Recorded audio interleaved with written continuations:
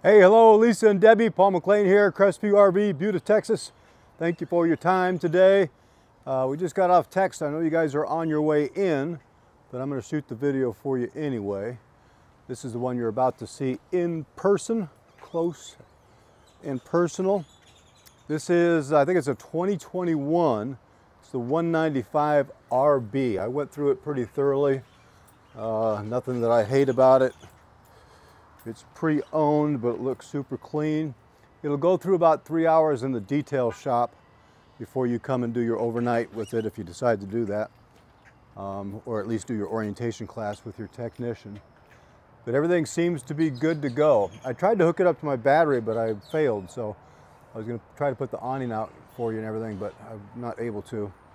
My battery must be messing up. But let's take a look inside. Might be a little dark in here. Or a lot dark, I can't tell. But yeah, it's got the bed that you like, the north-south.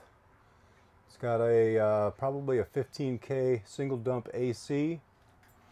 It has the same refrigerator as that bunkhouse version that we liked before finding out we had this one. If I can get some more light in here, maybe. There we go, maybe. So 110 outlets on either side of your bed stands. A little bit of hanging space on each side.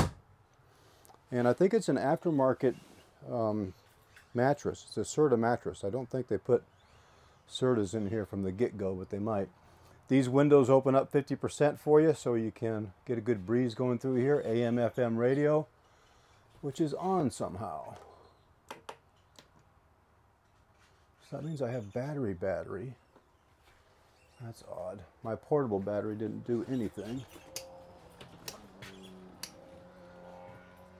Microwave, 2-burner stove, furnace, and fuse box. Lots of pantry. Some storage above here. Should be some storage under your bed, I'm guessing. Yep, it just doesn't have that spring to hold it up. So let's see if I'm strong. Oh, tons. And you can access, I like it when you can access your outside storage from the inside. Beautiful. Another big advantage to this one is this closet. You don't get that much hanging space in small campers, generally speaking, or just general storage space.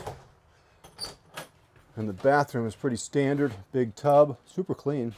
So this is the way they traded it in, you guys. We don't clean them until they're sold, which is kind of backwards, I know, but that's the way we do it. The advantage to that is you can see that they pretty much took good care of it, because this is how they brought her in. So I will see you here shortly, evidently, and we'll go from there. It's 10 inches longer than what we wanted, but that's fine. It's the right weight. It's pre-owned. It's priced right. Let's go camping.